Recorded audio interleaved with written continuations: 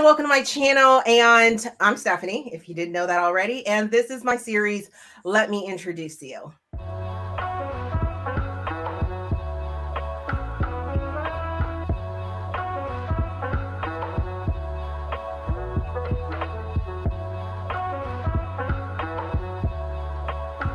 As I said, this is my series, Let Me Introduce You. I'm hoping to get some amazing authors to introduce you to, even if you don't know, if you already know them, but you want to know a little bit more about them. All right, let's say hello to Willow Winters. Willow, if you would be oh so kind enough to introduce yourself to us. Hi, I'm Willow. I was a stay-at-home mom who loved reading romance, and then I had my baby girl 6 years ago, and I just started writing. I could not stop writing. It became a recovery for finding myself again. I was no longer just Sean's wife, no longer just Jackson Evie's mom. I reclaimed a piece of me in writing romance novels, and I loved the challenge, and now it's my empire. So what type of romance do you write? Oh, the explicit kind. They are all 18 plus, all of them, and I go into heavy detail. I love the detail. Love is there. That's love is in the details. And I write a vast I write a variety of subgenres. Like I'll have a bartender small town romance, and then a mafia world where you fall into with this world with very heavy and uncomfortable themes and topics that are not for everybody. And I have two different pen names. I have Willow Winters, which writes, all of them, and then W Winters, which indicates to readers, this one is dark. It might not be for you. It has some triggers in it. And I've tried to market my books so that it's very obvious as well, because not all books are for every person. Yeah. This is very, very true. I love that you have that distinction between Willow and W, because when I look at your backlist, which by the way is absolutely amazing, you have 50 plus books. Oh my goodness. I know. And all kinds of crazy stuff, just like you said, different subgenres. So which subgenre did you start with? I started with the mafia, but it was kind of mafia light, and it's still on Willow, not W Winters, because even though there's some violence that comes with mafia and like blackmail, I want to say it's playful blackmail. Like in book one, her ex left her and left a he's dead, and he left a debt owed to the mob, and she very much is attracted to the bookie, and the bookie is very much attracted to her. And even though it's it's a little not legal, it's not uncomfortable, because so it's still on Willow, just because I like to call it mafia light. It doesn't go into that emotional depth and darkness, and it stays very much like above that water. So yeah.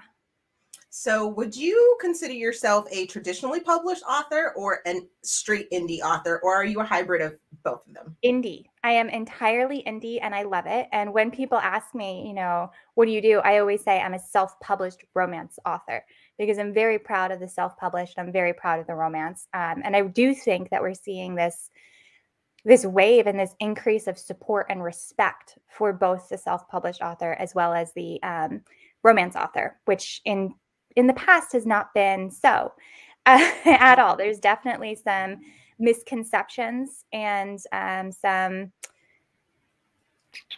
judgment that goes along with both of them. But I am most certainly self-published. I have had some traditional deals offered, and I've never taken them. So yet, I mean, yeah, I'll never say never, but yeah, so far they have not fit. So. Okay. Are you a reader yourself? Yes, I have not read nearly as much as I wish I have.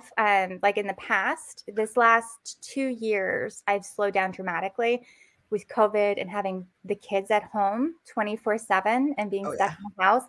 My reading plummeted. My writing also slowed down actually, but my reading plummeted. I'm a part of a book club called the Bleeding Hearts Book Club at the Christiana Mall, Barnes and Noble.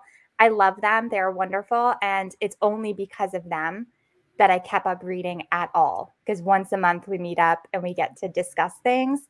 So thank goodness for them, for Heather at the Barnes & Noble at Christiana Mall. Plug right there. Yes. Exactly.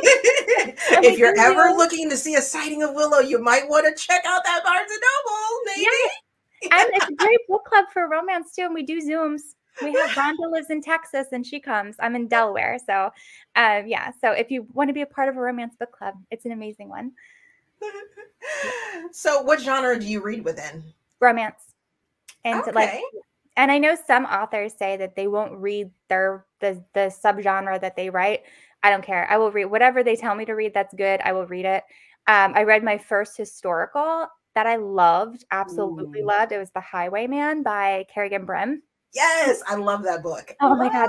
The vows when they're in this orphanage and they're just kids and they exchange these vows, my heart, like so sweet. So it was just done so beautifully. It really was. So that changed my mind. And I was like, okay, maybe I do like historical romances. Right. Yeah. Yeah. Okay. So do you have any, no, we're not going to ask that question yet. We're not going to ask that question. We are going to ask the question of, how do you come up with your characters on what they look like? Do you use like a storyboard, or do you use celebrities and picture them as your stories? How do you come up with your characters? So this might be a little bit boring, but when I'm trying to sleep at night is generally when my stories come to me. So I'm not online. I'm not thinking about celebrities. I'm not thinking about anything. It just hits me. And it's a very cinematic and visual way, just like a dream would be. So it's very much already established in a lot of ways. And generally, there's just a setup, just a meet cute that I can see very visually. And then there are other scenes that come, and it kind of builds on one another.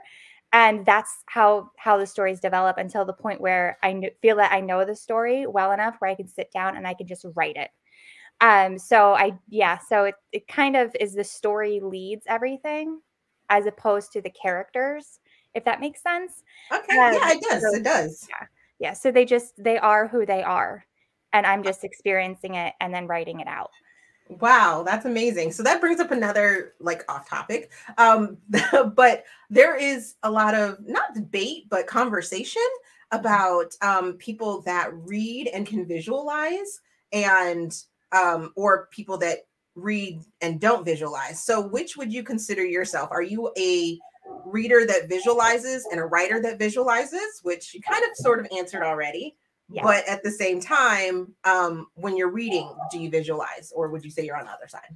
100% I visualize everything that I write. I also try to write so that you can visualize it. So it's almost like you're in a movie theater as opposed to reading a book. Like I want you to hear it. I want you to see it. I want you to smell it. I want you to feel that you are there. So it's very, very visual for me. Nice. And I hope that the reader does too. Can you hear my dog?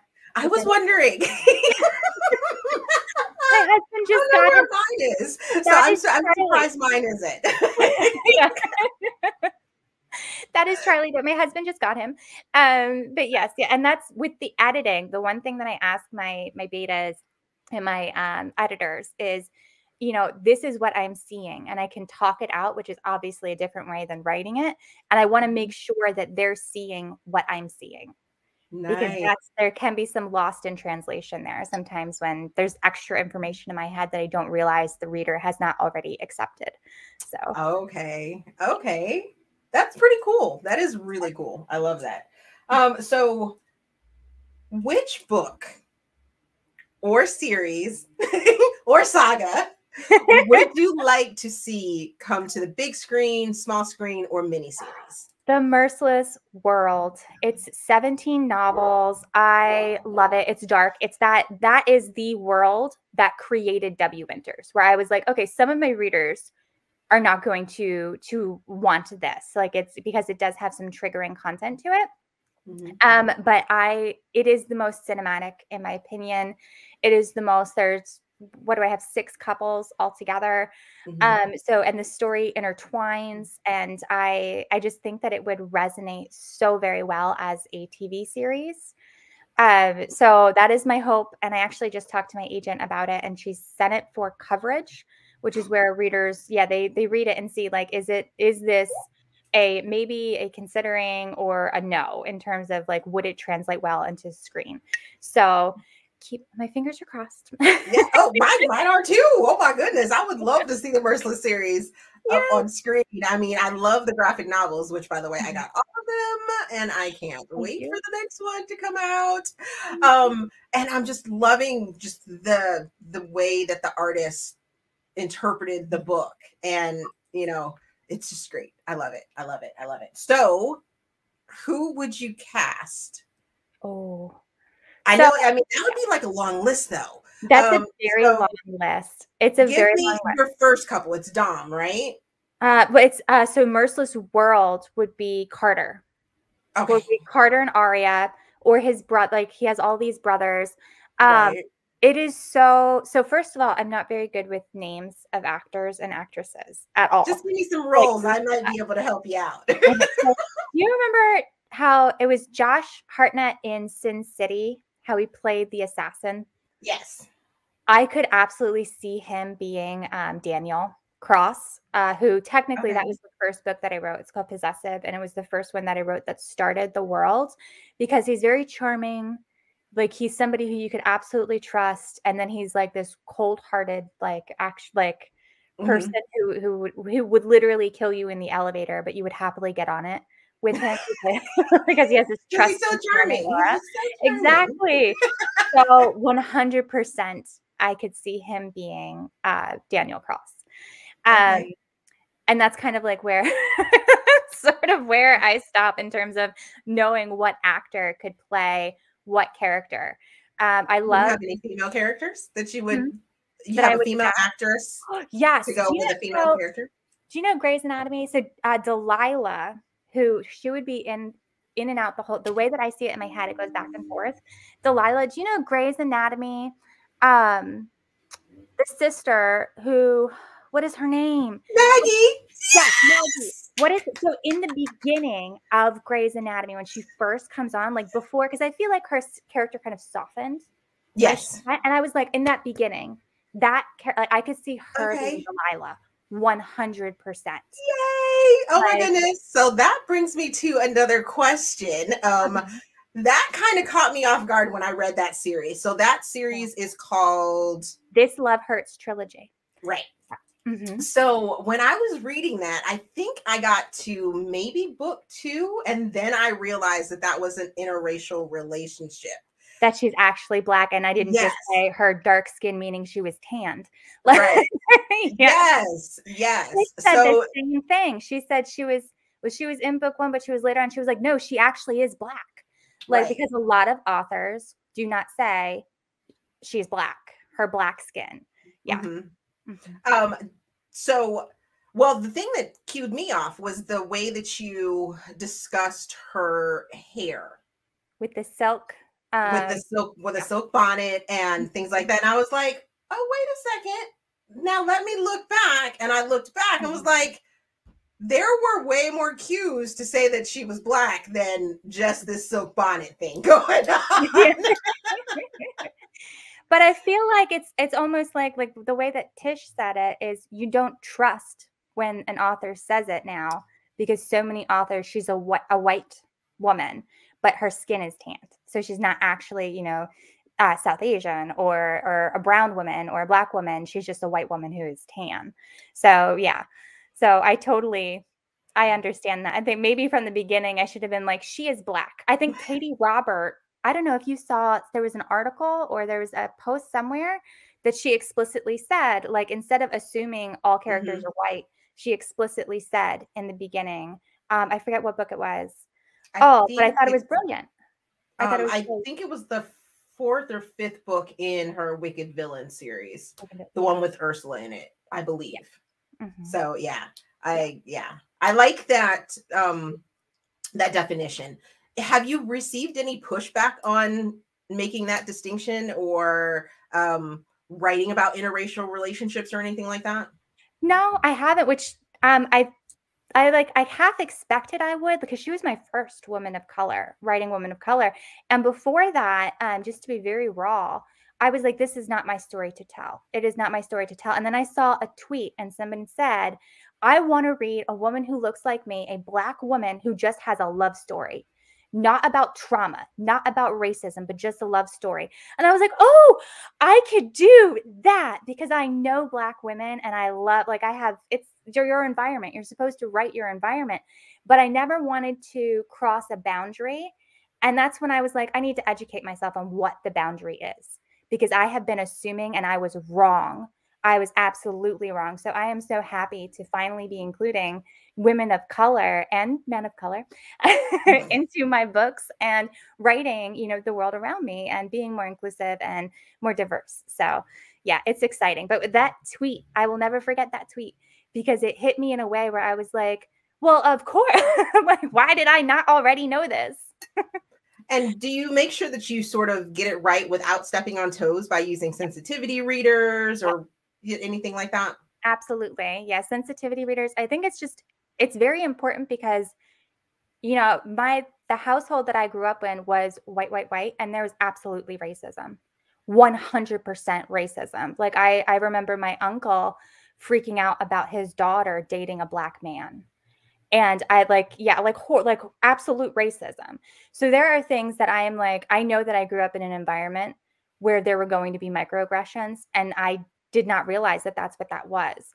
So 100%, I will always use a sensitivity reader, and make sure that there is nothing in there, even if it's the most subtle thing, even if it's a single word that can be associated with a microaggression, or that can perpetuate a harmful stereotype or harmful rhetoric, because they absolutely exist still. And it will only go away if you identify it, if you educate, acknowledge, and remove it physically, like be on the lookout for it. So I think it's really important to use sensitivity readers. I got very lucky. Yeah. Thank you for, explaining that and, being so candid and honest about that. I try to be transparent, because I think it's the only way we can grow, is to just be raw and honest and identify things. So yeah, I got lucky with my Wounded Kiss world. My vampire is Filipino, and my editor, I was like, I sent it to my editor and I was like, I need to find sensitivity reader. She's Filipino.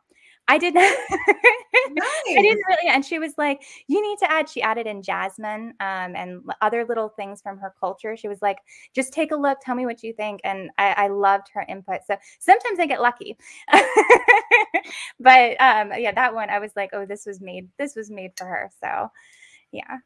I love it. So I know that you have been in the writing cave, as well as being super busy with your store. You got to tell us about the store, and your TikToks are blowing up. Yeah.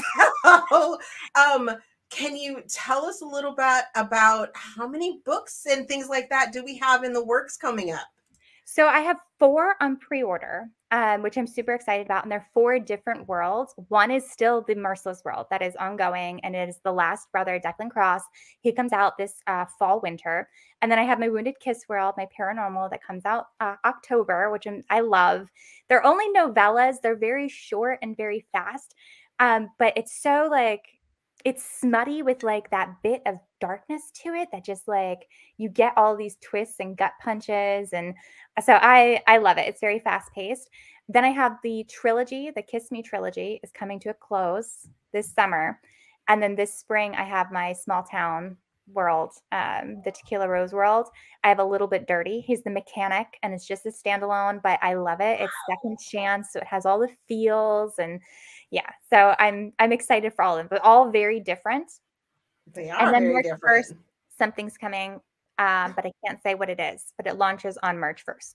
So. Well, you can tell us because this won't come out until after March 1st. No, it's free. I have 2 free stories, and it's collections with other authors, but you download the link and you can choose which stories you want. And we're all collaborating together though, but you can choose which ones Oh, you want for that's free. It does sign you up to awesome. their newsletter, but only the authors you pick, which I think is much different from the, get all 30 books, but you have to sign up for all 30 authors. Not everybody Right. wants that. So yeah, so Yes. I'm really excited. It's That's just a friends awesome. to lovers. It's my first friends to lovers. It's Okay. very like ooey gooey sweet. And I was just like, I need that right now. So Well, you guys, you just got the scoop. If you haven't heard already, go check out this like click. story link click links thing. I will try and make sure to have that in the description box so that you guys can have a direct link to it. So oh my goodness, now talk about this store, because those discreet covers are absolutely amazing. What made you decide to do a discreet line? So the conversation, just like the conversation about visual versus non-visual, there was a Mhm. conversation on TikTok about covers. And I just remember thinking, like, when I read 50 Shades in public for the first time, first of all, I was completely out of it. I'm a super nerd, super dork. I had no idea about 50 Shades and how it blew up. So I was on jury duty just reading this book in public. And I remember looking up and multiple people were staring at me. One woman waved. I mean, they were smiling. They thought that it was funny though. But not everybody wants to interact with other people when they're out in public about what they're reading. Right. And many covers and titles, it's very obvious what you're reading, and people will insert themselves. Some people don't know boundaries. So they will come up and give This you is their true. unsolicited opinion. And I just remember thinking, like, what's important is that people are able to read the books. That is the most important thing, is that they're able to purchase them without any difficulties. And in some countries, and my books are sold worldwide, in some countries, women delete their reading apps off their phones because Wow. they cannot risk somebody figuring out what they're reading. And in other places, like they would not be caught dead with a cover with, an embraced couple or even a man chest. So I just thought, I need to make my books accessible to everybody, and let's do this in a very pretty way. And for years, I wanted to do, the complete collection of Willow Winters and number all of my books and have them all looking very pretty, because multiple books have different sizes. Like my Mhm. first 5, the Valettis, are much taller. Forget Me Not was originally signed with Ever After Romance for Right. paperback production. So that one's a different size as well. So they don't look aesthetically pleasing on a bookshelf when they're all lined up. So I was like, I'm going to do this, and I'm going to do it in a way where it's visually appealing, where it's graphically accommodating for anybody to say, I'm going to read this and nobody's going to judge me for reading it, because it almost looks like a classic book. Like you could be reading anything. You could be reading Winnie the Pooh. It could be Winnie the Pooh in that book with that cover. Yep. Yeah. So, but I actually did get a little bit of pushback from that, because I've been saying I was going to do the completed collection for forever, and they wanted it with sexy covers. So next month, Ooh. when this is live, I will have the same exact, like, aesthetically pleasing, but in gray spines with black and white sexy men on the front covers of all of my books and numbered. Yeah. So Wow. that way I'm like, there's hear me roar. This is what I'm reading. Yes. To stay out of my business, I'm not in yours. Oh So my goodness. That's amazing. That is so amazing. I should have my Congratulations. first side. Thank you. I'm excited. And I had like a folder of all these sexy like men that used to be on my covers, because they Mhm. rebranded years ago when I did the Willow and W Winters split. I rebranded to be more faces or couples, like less Right. of the man chest. So I have like thousands of dollars worth of photos that will finally be used again. I know, right? Wow, that's I like amazing. I opened up that folder and I was like, way to like waste money. Like, Hey, it's coming back. It's yeah, reaping those benefits now. So exactly. that's amazing. That is so cool. So when do you write? I know, right? So I was supposed to finish 2 novels in January. Instead, I had that viral TikTok for this discreet series. both of them still only have 6 chapters on each of them out of 30. So I have paused both of those. And now I'm just writing 1 chapter a day. I only need 1 to 2 hours to write a full chapter. And if I just write 1 chapter a day, I will have time to finish these 2 like novellas for the newsletter builders that are due. And then I had to push back a little bit Dirty by month for the same reason. I was just overwhelmed with literally physically signing and shipping. We had thousands of orders come in. It's like over 18,000 books now.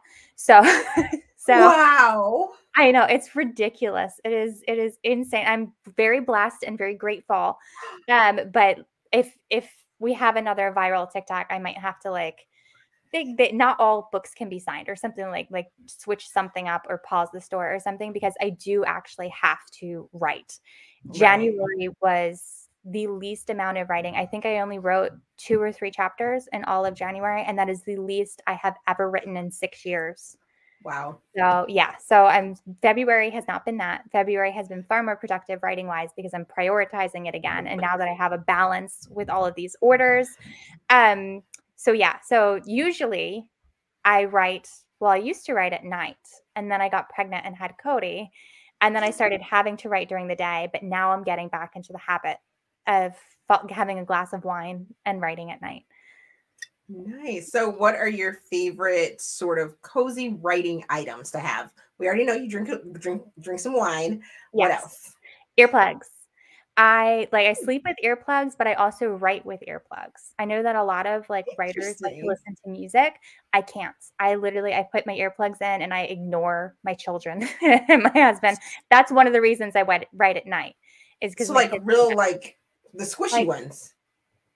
Like these. Yeah. Oh wow. Mm-hmm. Wow. Okay. Interesting. Yeah. So you you really like zone out nothing. I do. Exactly. Yeah. Writing. I don't want to hear anything. I don't want to see anything. I have my glass of wine and I just write. And I just write on normal Word doc. It's nothing fancy at all. And I just get it done. I just want to fall into the scene. Wow. That's amazing. Yeah. Okay. So we have talked about so much. Let's do something random at this point. I have 3 cards. Willow was kind enough to inadvertently give me her favorite number. So I drew some cards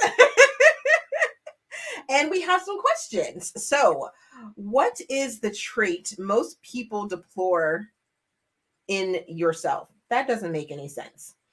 Maybe I can't read. Let's see. What is the trait you most deplore in yourself? There we go. What does deplore mean? I guess despise or don't like about yourself? Oh, so there's a number of things. Okay. My lack of patience though. I struggled. Like I struggle with my patience in all things. Like are you laughing because that's very obvious? Like I'm not no, I can relate. When did this lack of patience come about? Was it before or after you had kids? Oh, it definitely heightened after the kids. It definitely did. Yeah. That's one thing. If I could do anything, it would be like my just patience and more calm. Like if I could just have more patience and more calm, I feel like my life would just be easier. Oh my goodness. Yeah. Hilarious. Okay. So we have a would you rather. Mm-hmm. Would you rather wear a monitor that beeps when you're lying, so telling a fib, or it beeps when you're attracted to someone? The lying. I would rather it beep when I'm lying, because I try like not to lie, even to the kids. Sean and we actually just had a conversation about that, where he was like, it's okay to fib a little bit. And I'm like, I don't like that, because then you're setting yourself up. Like, I'm like, yeah. So I would rather the lying one, because I do not need that beeping. When you find somebody interesting, right? Could you just imagine Sean next to me and that thing's going off and there's some guy? Like, I do not need that. Let's keep that part private. And if you got stuck in an elevator and were forced to listen to only one song, what song would you pick? Oh my gosh. I like Little Talks. I could listen to that song on repeat. The Little Talks, no? You've never heard it No, before? I've never heard of Little Talks. How does it go? So I have a horrible memory, but it's like it's the can I play it? No. No. I will listen to, I'll figure it out later. I'll But play it later. Yeah. yeah. It's kind of like I listened to it on So what repeat. genre of music would it be considered? I think it's alternative. Really? Interesting. Yeah, of Monsters and Men. Yes. So it's oh come on. So I don't like walking around this old empty house. So hold my hand, I'll walk with you, my dear. The stairs creep as I fall asleep. Have you ever? No, that's not ringing a bell. No. No, I'm really intrigued now. So I will definitely be listening to this afterwards. Oh my goodness. Really, throughout like the entire Merciless World, I would just listen. This one would always come up and kind of play on repeat. Yeah. There's an old voice in my head that's holding me back. Well, tell her that I missed our little talks. Yeah. Yeah. Yeah. It has like a little bit of, there's some sadness to it, but it's also, there's some like, well, I'm here for you. And I don't know if there's multiple versions or not, but it's a man and a woman who sings it. So yeah, okay. I love it. I will definitely be checking that out. Hopefully you guys will go check that out as well. I will put the title name and the band down in the description box so you guys can go check it out as well. Well, oh my goodness. Thank you, Willow, for joining me and letting me introduce you to my world. You are one of my favorite authors, so I just love that we got to chat and things like that. We got to know you a little bit better and know about the things that you have coming up. Thank you. I'm so happy that you have me here. Okay. Everyone, I hope you enjoyed that little chat and introduction to the wonderful, amazing Willow Winters. Like I said, I will have some things down in the description box so you guys can go check her out. Make sure you're checking out her store and all of her novels. If you enjoyed this video, please give it a big thumbs up. Subscribe to the channel. Also, there is a feedback form down in the description box so you guys can help me improve my channel. Thank you guys for watching, and I will see you in another video.